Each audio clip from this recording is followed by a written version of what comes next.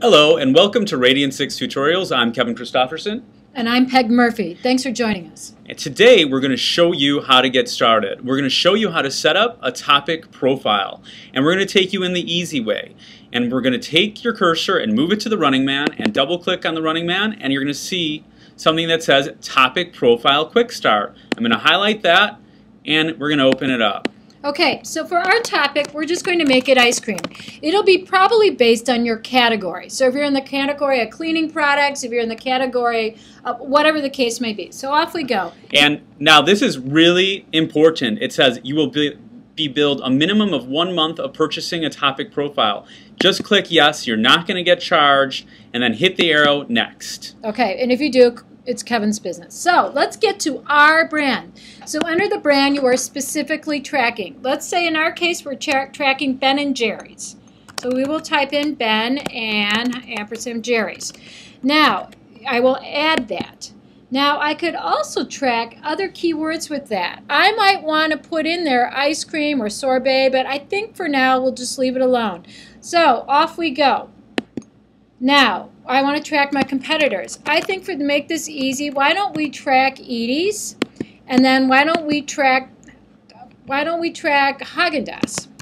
Okay. So we'll put those two in. I think that's enough to get us started. You may have more. And then I'm going to click the arrow. Please enter an industry term. Okay, so here we might want to say, because we're talking about more upscale ice cream, we might want to say premium or ice cream. Gourmet. We might want to add another one, add gourmet. Now, this is where it starts getting tricky, so we're going to add that. We might want to exclude certain things.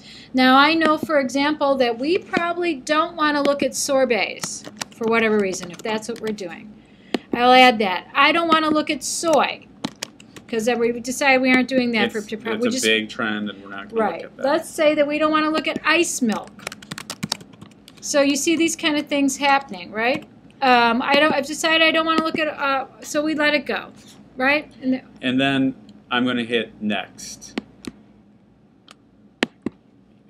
Okay, and if you want to add another keyword, you're more than welcome to.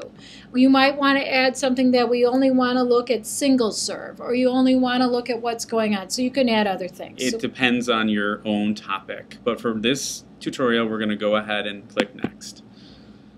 Now, filtering by regions, for this I'm just going to hit the United States, but if you're doing something in a global class, you could hit whatever countries you're looking at. And 1 second. Highlight, United States, next. Media types. Okay, again, unless, we're probably going to want to click most of these. We want to pick up probably what's on blogs. I like blogs, videos, images, mainstream news, Twitter, forums, forum replies, comments, Facebook. Okay, we probably aren't going to pick up aggregator where they put it in buy, sell, or just from my point of view, I don't, Kevin too, MySpace, we'll no. Skip that. We were in a different part of the world, we might keep it in. Yes, so I'm going to hit next. And then languages, I'm just going to pick English for this tutorial. I'm going to click next. And now we could see where our results, our estimated monthly volume will be. So we're at 38,100 in terms of estimated volume. Okay, so let's have a look. It's good. Let's move on.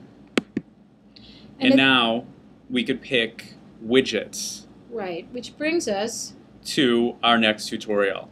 So in your as soon as you see this go, you'll have an option to pick up widgets, and it will say, yes, take me to the widget gallery, and you could just start picking your widgets.